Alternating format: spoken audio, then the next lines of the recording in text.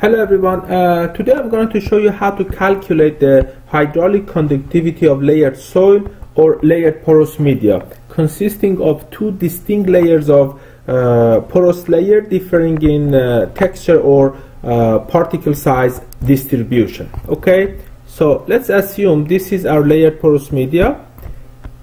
This is layered 1 with the thickness of L1, and this is layer 2. This is with the thickness of L2, and hydraulic conductivity of layer 2 is K2, and hydraulic conductivity of layer 1 is K1. Okay, during a steady state flow of liquid, let's say water, through this column, because of conservation of mass, we know that Q1, that is the flux through the layer 1, should be equal to flux through the layer 2. Q2 should be equal to Q, that is the flux through the entire column. Okay, so therefore, if we write Darcy's law for layer 1, you can write Q is equal to minus K1 times the gradient of the pressure across layer 1. Okay, let's assume the pressure head at the inlet is equal to H1, at the interface between layer 1 and layer 2 is equal to H2, and at the outlet is equal to H3. Okay, so therefore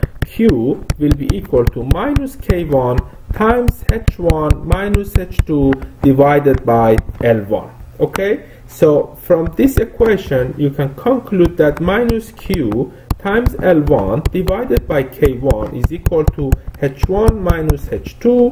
Therefore H2 will be equal to H1 plus Q times L1 divided by K1. Okay, let's call this as equation number 1.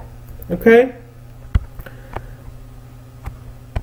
so now you can follow the same procedure for layer 2. That is, you can write Q, the Darcy velocity, is equal to minus K2 times the pressure gradient across layer 2, which will be equal to minus K2 times H2, that is the pressure at the interface, minus H3 divided by L2.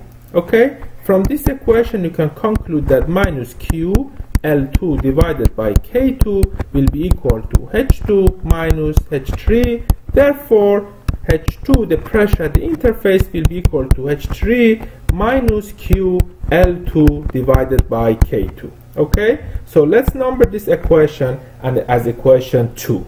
Okay, so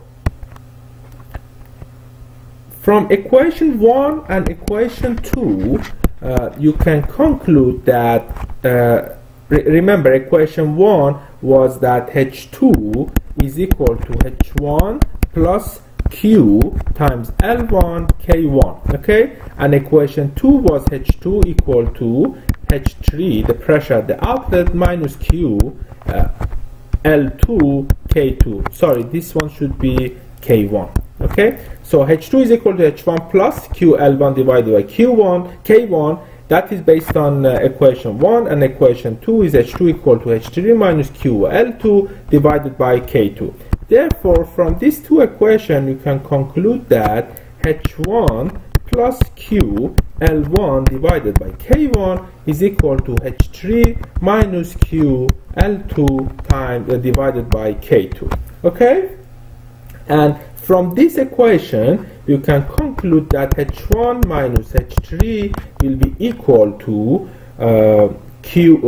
minus Q times L1 divided by K1 plus L2 divided by K2. Okay, let's name this equation as equation 3. We will need this equation later. Okay, so now we have an expression to describe the difference between the pressure between inlet and outlet as a function of Darcy velocity and the thickness and hydraulic properties of the hydraulic conductivity of each layer.